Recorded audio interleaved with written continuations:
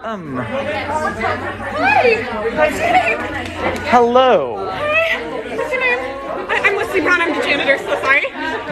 If you don't like shaking hands. You can call me Sherman. Sherman, that's such a cute name, like Peabody.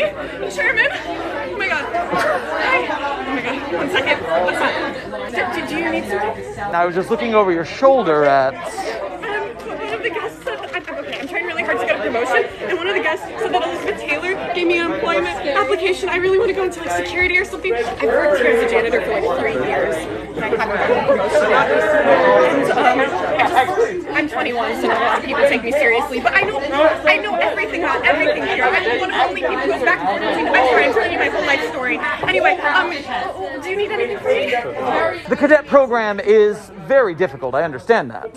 What are your current qualifications? I've been a janitor here for 3 years, and before I used to work as a janitor at Subway for 2 years, and I also was a babysitter and a nanny on the side. Babysitter and housekeeper, and I am trained in 20 ways how to kill a man with this broom. Mom, I swear I knew that it was a mop. I keep saying it's a broom. I'm so sorry. I promise I'm competent. And how did you come to work at the foundation? Oh, I found an ad in a newspaper that had a bunch of redacted stuff, and I was like, cool, okay, not that many qualifications. And so I applied, and then I went through this like process, and then Blaine saw me in the combat training thing and was just like, oh, she's really good, because I was better than everyone else at fighting, because you have to defend yourself when you live in Skid Row, so I know how to kill people. And so I was assigned here because I'm the only janitor at this site, because it's a satellite site, so it's a lot smaller than other satellite sites. All the other janitors, I think, went to this other site with 173, so I'm really lucky I ended up here, right? So with a focus on combat, are you looking to apply to be in security? I'd love to be in security, but I'd love to be anywhere else. Why are you asking me this? Call it professional interest. So you're an admin. If you can put in a good word with anyone in admin, I literally cry. I'll see what I can do. Bye! I love your shirt, by the way. You're really cute.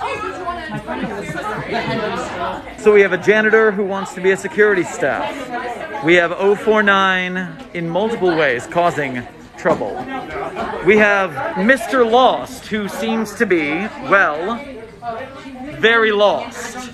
Mr. Lost is not here. I wonder if we can make him very Mr. Found. Let's take the opportunity to speak with 035. Is something funny, 035?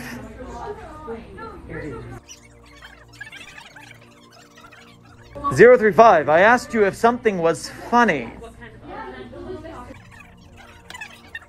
Critical Hazard Assessment Team. No one is putting on the mask.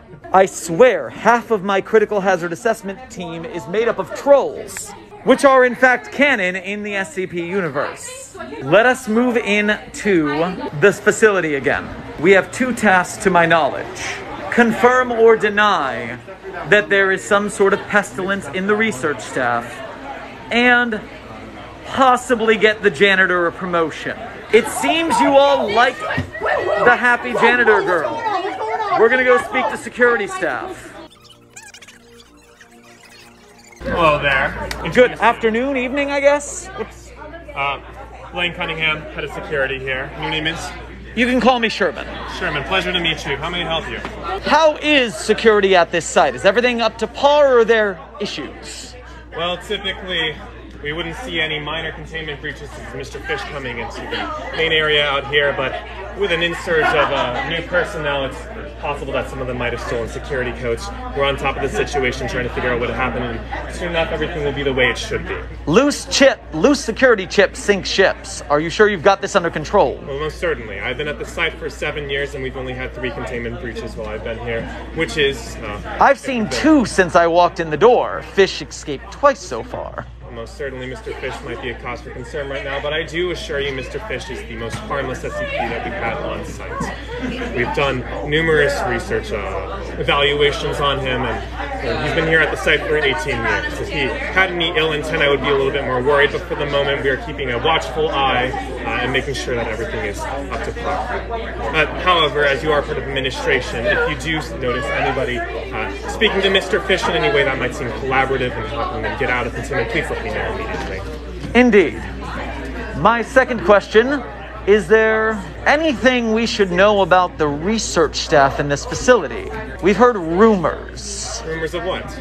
A sort of, how should I say it gently, an illness. Are you referring to SCP-049 delusionary pestilence?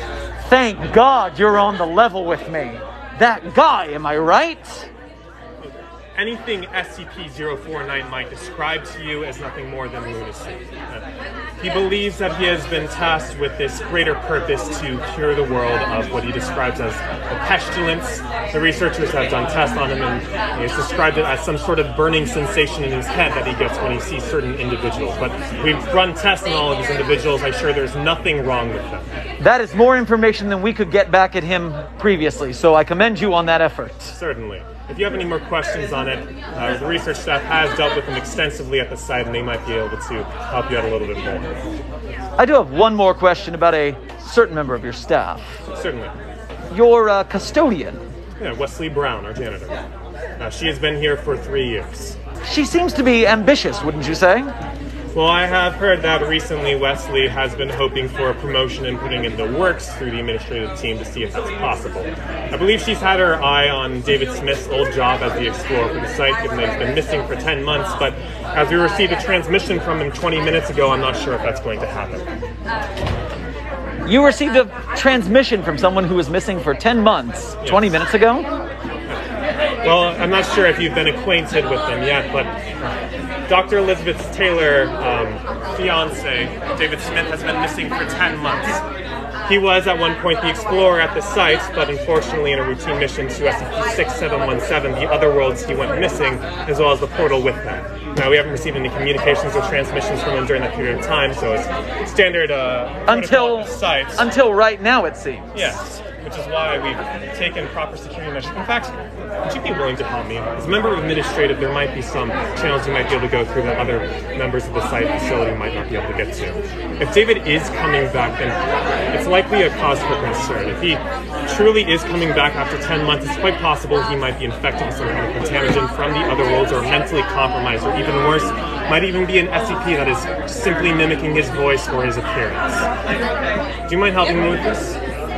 I'm happy to investigate. Can you tell me what is in the new transmission then? Certainly. I have a recording of it. I can play it back to you. One moment, please. Oh my God! David! Back up, Wesley! Back up!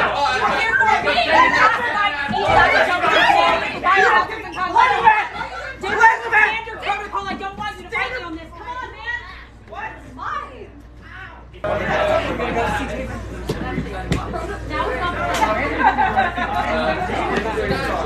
My apologies for that. Was that the missing David then? Yes, in fact that was. If you would like, I can still play the transmission for you, but given that he's back, you might as well just talk to him yourself. Can you summarize the transmission then? Certainly.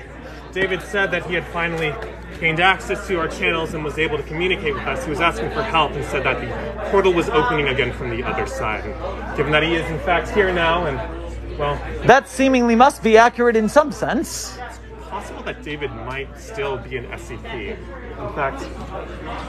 I assume... If you wouldn't mind helping me, there might be some assistance that you might be able to provide, given that you don't currently know David.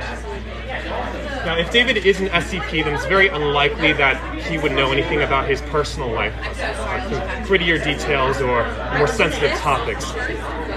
If I give you certain interview questions, would you mind taking them over to David and confirming them for me, just so we can make sure David is at least who he says he is?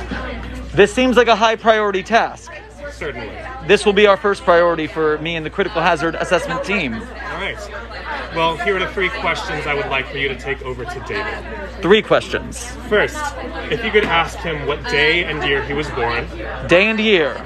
Secondly, if you could ask him how long he's been dating Elizabeth Taylor. How long he has been dating Elizabeth Taylor. And finally, if you could ask him what Elizabeth's pet name is for him. Elizabeth's pet name for him. That last one should be personal enough that only David or Elizabeth or close friends should truly know what the answer is. And since he just came in the door and spoke to no one else, we should be able to know that that information has not been given to him any other way. Certainly.